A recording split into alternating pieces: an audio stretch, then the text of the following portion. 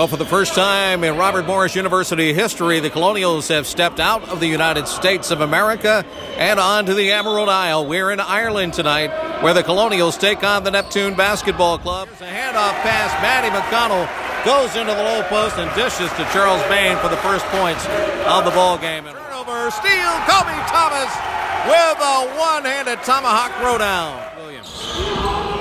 Now from the right wing side, a three-point shot is up and good. Charles Bain with a touch on that one for Robert Morris. 3:37 left here in the first quarter of play. Coleman out front. Going to the left side now. It's Wilbon jumping down inside the left block.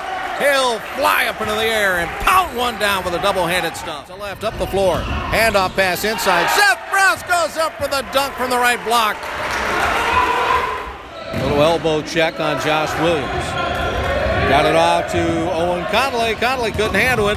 Fast break the other way. Slam dunk Kobe Thomas flying down the middle of the... On its way, and this one is good. Neptune basketball is... Matty again for Bobby Moe.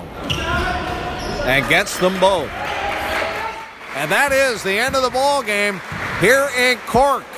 The final score tonight, the Robert Morris Colonials 105 and the Neptune Basketball Club 66. I'm Chris Shovlin, the voice of the Robert Morris Colonials.